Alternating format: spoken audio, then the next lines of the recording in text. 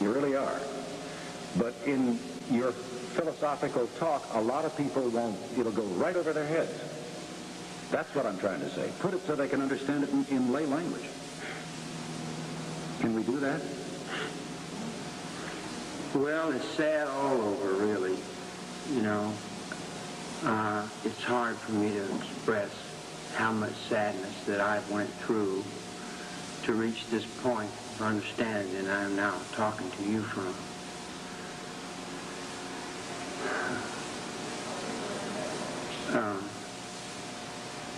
How are you going to help somebody that don't want help? Hit them in the head and make them do it? Will your book do that? Will you try? Will I try? To explain that. Will I try to help you people destroy me some more? Is that what you're saying? No. That's what I'm doing here. Will your book help children? Help parents? I don't know whether it would help anyone. I've never thought about that. You guys would have to show me what help is so I'd know what it is. You teach me, I'll learn. I'm just a little kid in mine. See, I've been in jail 30-some years.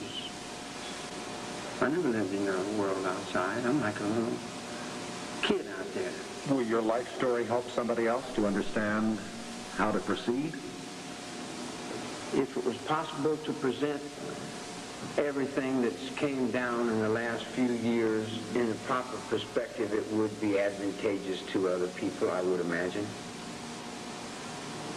But if they had eyes in their head and they could see under the bed, they'd see that heads of lead and eyes of wood. It doesn't really matter because rubber fingers is taking the hand off into the universe anyway. The level of comprehension that you hold in your mind is only taught you by a school book that's in a sorority house. My father jumps off the Second World War in the ruptured ducks that were in the little pins in the button. In Section 8 in the nut wards, and all the people that have gone crazy. Your father was crazy? My father was all men that I've ever met in prison. Mel is one of my fathers. Creepy Carpus is another. I learned something from everyone. The captains, the wardens. I never missed anybody. I learned as much as I could from everybody I could get a hold of. And I've never met anybody that I couldn't learn something from. But now that I have learned what I've learned, I don't think you people want to know what I know. You wouldn't like it. Why? Well, because it's not very nice. Well, why? Because the people that you let run your lives aren't very nice. The people that govern you, the people that tell you people what to do, they're not good people. Let me change the subject for a minute. You've been back on a job, out of segregation, for how long now? I don't know. I got up and came out here today. How long have you been working in the chapel? I explained to you. I live one day at a time. Right. I don't have any other life outside one day at a time. What brought you back into the mainline population? What brought me back into the mainline? The preacher. With his love and respect and help. He got me back on the main line. After all that years of solitary, all those years of solitary and segregation, how is it? Still right now, I'm doing the same day I've always done. I've just had to bring it a long ways. But it's still today, and it's still a good day. And every day it gets a little better. No matter what you do to me.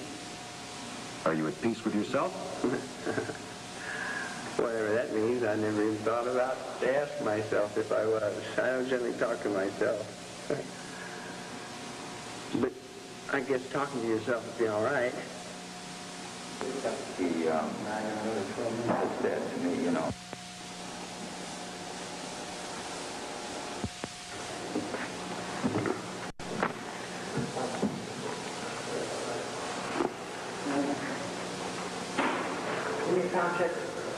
You want a sound check from us? I want to ask you a question. Sure. I want you to give this question a lot of consideration. You don't have to answer me now, but can you imagine what it would be like to be interrogated by the SS? I don't know whether I could imagine it or not. Think about it. Oh, I know what their tactics are. Okay. Can I answer it after the interview? There's no doubt about it, is there? Can I answer it after the interview? Very serious, isn't it? Sure it is. Can I answer you after the interview? No, you don't have to answer me. You can just think about it. I will. In your everyday doing. Let's talk about helter-skelter. Bugliosi paints you as a small would-be pop singer, as he describes it, of little talent. How do you react to that? Bugliosi looks in the mirror every morning when he shaves. And that's the only person in Bugliosi's world. Just him. Ask his wife. She knows it. What about the accuracy of the book, though, Charlie? He had the dates right and the names right, but he had a million illusions that had nothing to do with my reality. He was only trying and convicting his own reality. Didn't have anything to do with me. I've already been through all these prisons. But he did paint you as probably one of the most universally known persons To who? around, to readers, people who read it. And they believed it?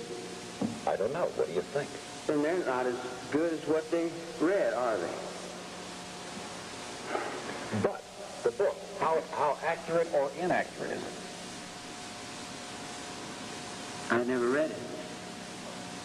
Didn't you brief it one time? I read parts of it. Yeah. How did you find it? Like I say, it was reflections of what he was thinking. It had nothing to do with me. Seriously, the Charlie Manson that you created, that's not me. That's only an illusion in your minds. It hasn't got anything to do with me. What's the real Charlie Manson? I haven't really been able to make him up. See, I've just been reborn again, see, and I'm learning now. I'm starting all over, and I'm learning. The preacher's teaching me, the teacher's teaching me, the counselor's counseling me, and the doctor's looking out after me. The guards don't bother me that much, and I don't bother them that much. They do their jobs and raise their kids, and I do my job and do what I do for my kids. You know, there was a time a while back where when you got out into the main line, you ran into trouble. I remember Bobby Davis up at Folsom. I ran into trouble? Well, you got into trouble. Who told you that? You see what I'm saying? Did it happen? Did you fight? Many things have happened. No, I didn't fight. Were you fought? Were somebody come after you? Were I fought? Sure, I've been fought many times. Did somebody come after you? Someone come after me? No, someone could come after me if they wanted to. But did they? No, they've always left me here. Nobody wanted me.